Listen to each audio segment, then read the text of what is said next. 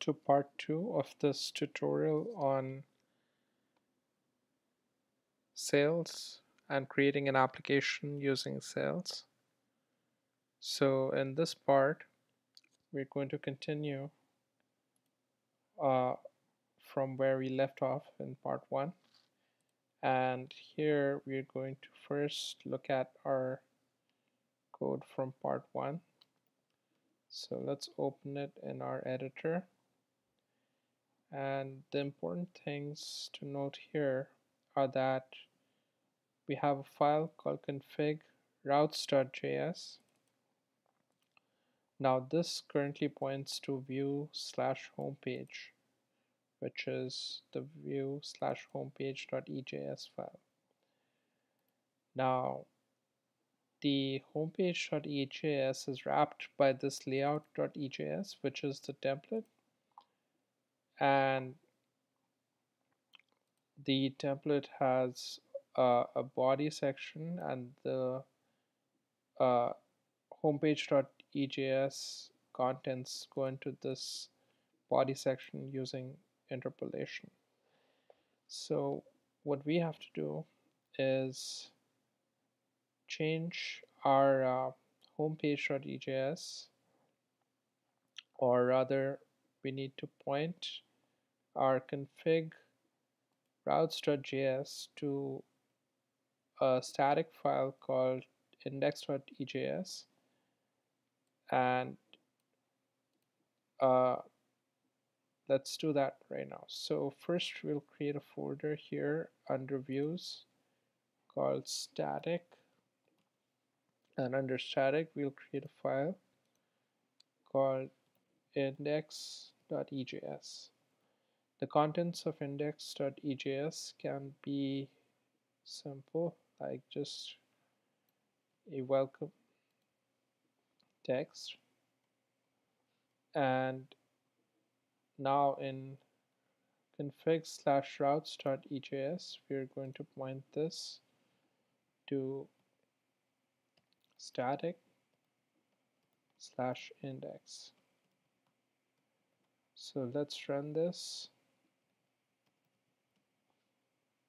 and see how it looks. So we have our welcome to index page, and that's the index.ejs.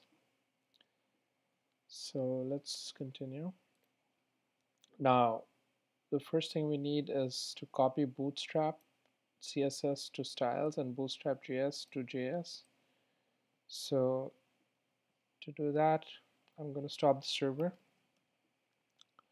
and I know that the assets folder contains the JS and styles folders. So what I'll do is I'll copy Bootstrap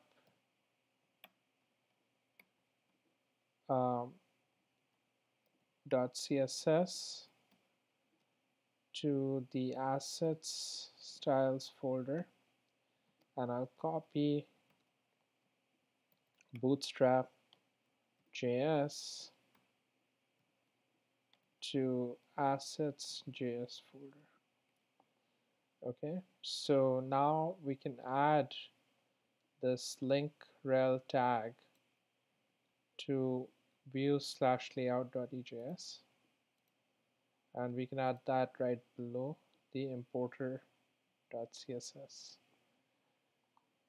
And the next thing that we want to do is create a welcome section here in index.ejs. So I'm going to use the Jumbotron class to format that. And the next thing that we'll do is add some header,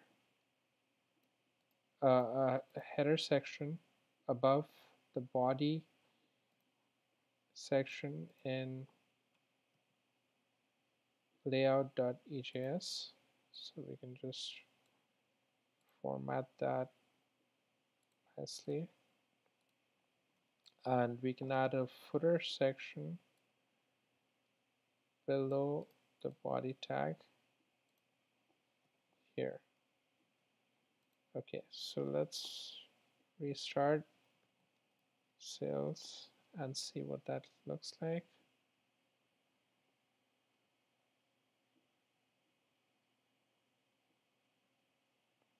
So if I refresh, so it's got the Jumbotron and it has this link on top. So that's from the indexed page. And